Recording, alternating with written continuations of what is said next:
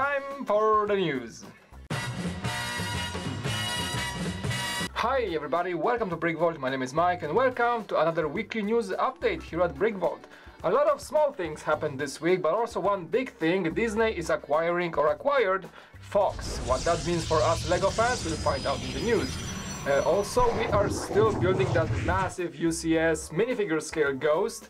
So that was day number 8 or 9, I think, as I recorded this video. Stick around, we're gonna finish hopefully next week. That's gonna be a massive ship, so I hope you guys still enjoy. If you didn't see it yet, go and join our live stream every day of the week. Anyway, there's gonna be also another giveaway. I'm gonna get into the details at the end of the episode. But before all that happens, let's see this week's Amazon deals. As every week, guys, all the sales that are currently on Amazon sales can be found in the links below. If you use those links to purchase anything from Amazon, it helps our channel. Holidays are super close, so a lot of small sets are on sale. Those are perfect gifts from the City line. And also, if you missed somehow this one, the Volcano Exploration base set from the Volcano Explorers line can be found for over $30 off. And the biggest story of this week is definitely the acquisition of the 21st Century Fox by Disney. It is not entirely LEGO news, but it will make huge impact on both LEGO and all the other companies operating in the media market, or just generally understood entertainment. The transaction settled at a whopping $52.4 billion, making it the biggest deal of this year and most likely the biggest deal of all time in all the media markets. The transaction includes 21st Century Fox film and television studios, cable entertainment networks, and international TV businesses. Many fans are concerned that Disney is just becoming a massive monopoly in the market and definitely just became the biggest media company or conglomerate on the planet right now. But apart from the future plans from the Disney company, which most likely include a lot of new TV shows and movies that were on hold or frozen for a while now, we may also see a lot of things happening in the LEGO world thanks to this acquisition. First of all, by acquiring the 21st Century Fox film studios, Disney is now in possession of brands such as X-Men, including Wolverine and the other guys, Deadpool, which used to be a Fox ownership, and for example The Simpsons.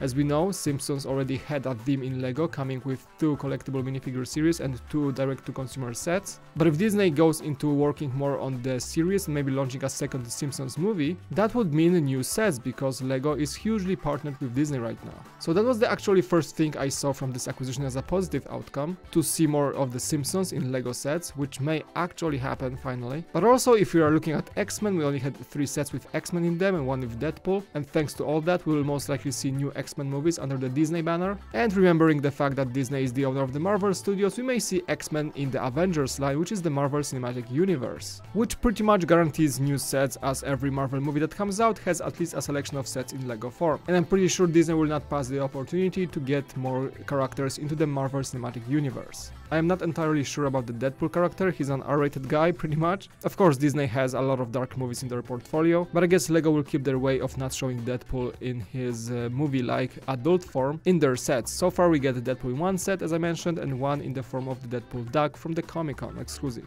But still, that doesn't really show the Deadpool that we've seen in the movies in his really R-rated form. But talking about X-Men, this line of heroes could use a lot of new sets. We had a few Magnetos or Wolverines, but there is so much more stuff to it that I'm really surprised it wasn't part of LEGO at this scale before. There's a whole line of mutants that we can explore in form of minifigures, and I would be surprised if Disney passed the opportunity to not just make money out of that, just making sets with X-Men minifigures. Plus we can get characters like Galactus, Silver Surfer, a lot of other guys. I'm not very familiar with the X-Men franchise, but I did enjoy the movies and comic books to some extent. So that is a huge opportunity there that may be thriving in the near future. Another thing worth mentioning is that Disney is acquiring the rights to the Fantastic Four, which we have never seen in LEGO before, so that is another superhero opportunity that cannot be simply missed. Also, if you mention the likes of Avatar, even Alien, which is a Fox property to this point, I'm sure we will not ever see Alien sets with xenomorphs and stuff. I would love it, but we will not see them in LEGO, let's be real here. We also may be debating about Futurama, American Dad, Family Guy, all owned by Fox, but those shows by Seth MacFarlane I think are a bit too adulty to be included in LEGO again, same with Deadpool as I mentioned. But things like Avatar could make a good theme, similar to what we had from the Jurassic World, maybe even Ice Age with Scrat and Sid. Those animations were made by Blue Sky Studios under Fox. And we can talk about them as much as we want, because there is so much stuff under Fox brand that we'll just have to wait for the coming years to see what's in that. For LEGO fans, that is. Overall, a very exciting announcement, if I may say, because so far, in my personal opinion, Disney is making the brands that they acquired pretty much thrive. I like what they're doing to Star Wars, and I think Disney has proven themselves as a very good base with money to make old franchises come back to life with thriving results. Remember, Disney is also behind all the Marvel movies right now, and those are really good at this point. Alright, moving down to the less epic stuff, we had some sets announcement this week. The first, I think the most exciting one, is the announcement of the Star Wars most Eisley Cantina, that is set number 75205. We have the official images. That is pretty much a remake from a set that came out in 2004, and this small vignette displays parts of the cantina. I mean, there is an entrance, part of the bar, and the famous table with couches that Han Solo and Greedo meet. The main play function is that we can have swivel chairs to recreate this famous Who Shot First scene, that is Han Solo or Greedo, and of course with that we get the new Han Solo minifigure Greedo, which is different from the previous guy. There is also the bartender Wooher and one sand trooper, which has a very good print. One additional pretty awkward part of this set is the Ubrikian 9000 pod, which I wasn't really sure what it is actually when I first saw it, but apparently there is a land speeder, a form of vehicle in Star Wars that is seen in the New Hope for like a split second in 2 shots in the movie. It's parked in front of the cantina and doesn't really have any more appearance or backstory to it than just being a random vehicle on Tatooine.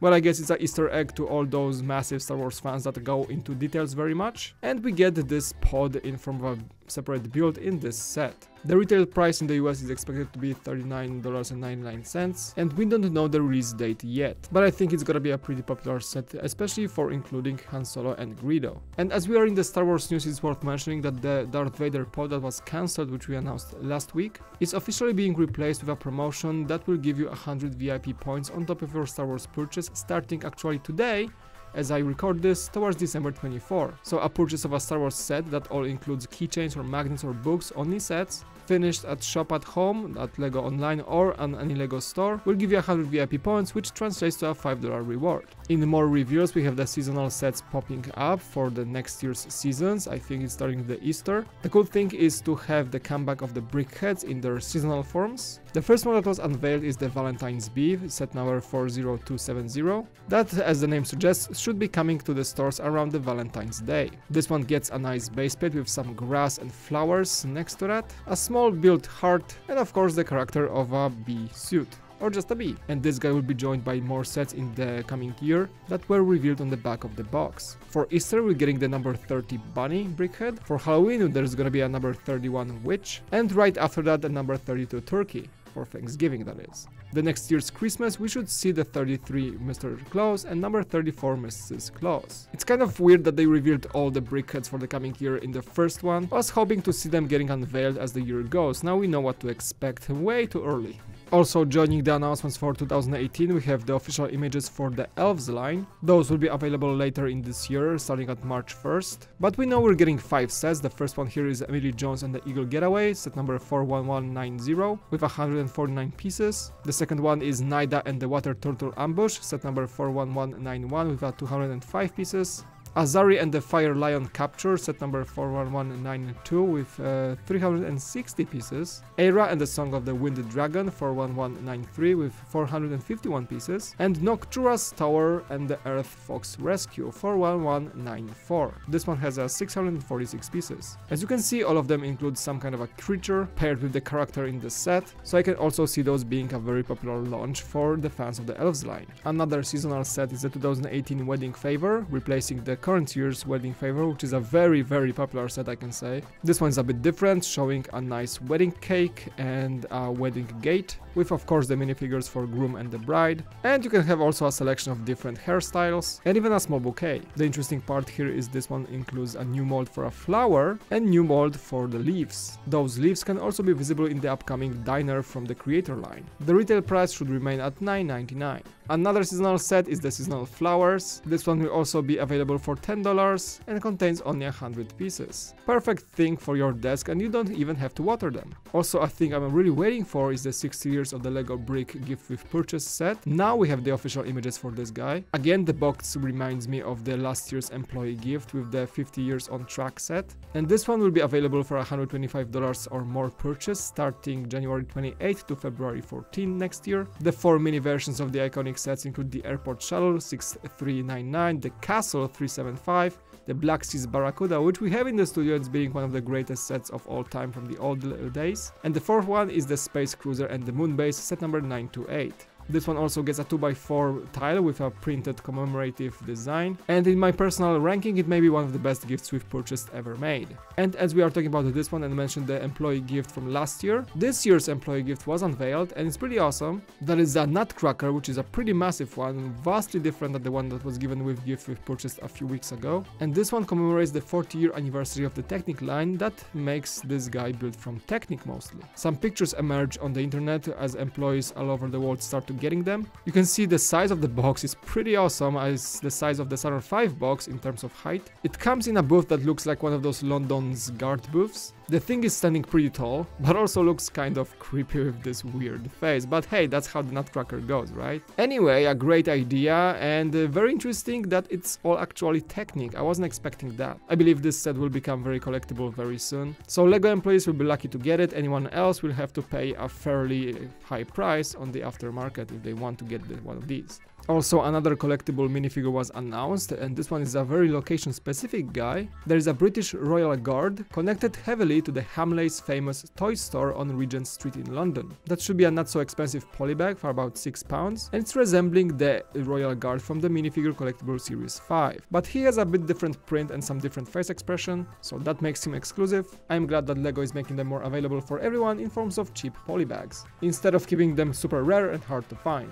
Also, we have good news for the Speed Champions fans. The sets are coming back next year. We have the names and the numbers for the coming sets, no pictures yet, but according to the Eurobricks forum we are getting at least 6 cars next year. That is a 1968 Ford Mustang Fastback, set number 75884. Really excited for this one in particular. The next one is Ford Fiesta M Sport WRC, which is a rally car, set number 75885. Ferrari 488 GT3 Scuderia Corsa, that should be a really cool one with the set number 75886. Also, we're getting the Porsche 919 Hybrid and also the Porsche 911 RSR Plus 911 Turbo. That seems like a Porsche commemorative set, which is like something what Ford did last year. That should be awesome. Those sets are numbers 75887 and 75888. And the last one we know about is a Ferrari Garage with a 250 GTO and 488 GT. That's a Ferrari commemorative set with a set number 75889. So I guess we're getting more of what was favorite in this year for me, which was the Ford commemorative set. Moving down, Cartoon Network announced the premiere for the Unikitty series. The premiere date is January 1st, starting at 6 AM on the channel. You will be able to see 6 new episodes. The premiere lineup for Monday, January 1st looks like that. We have the Action Forest episode, followed by the Kaiju Kitty, Fire and Nice, Rock Friend, Kitchen Chaos and Crushing Defeat. This show kind of appeals to me because it looks like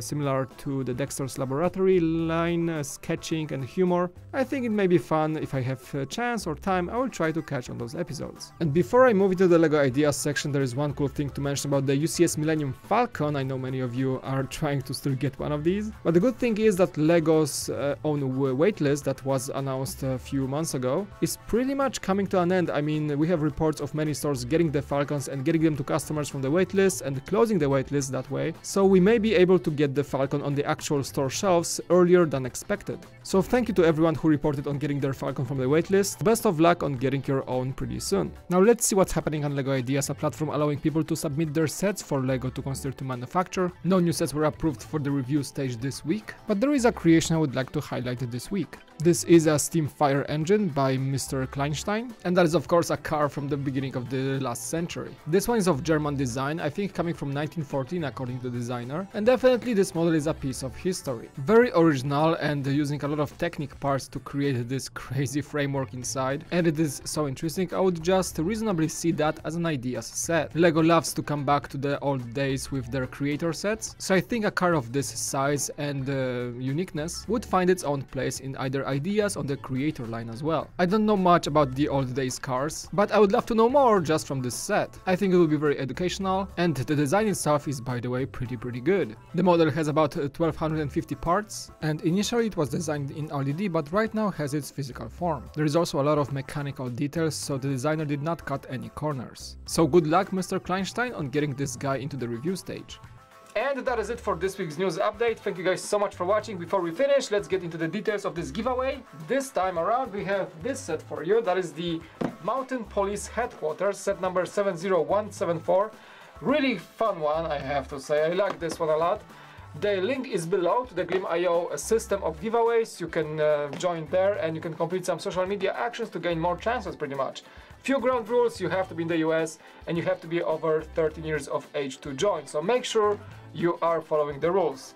Good luck guys, join the giveaway in the link below. But for now, that is it for this episode. Thank you so much for watching. Leave a like and subscribe. My name is Mike and I'll see you again on BrickVault.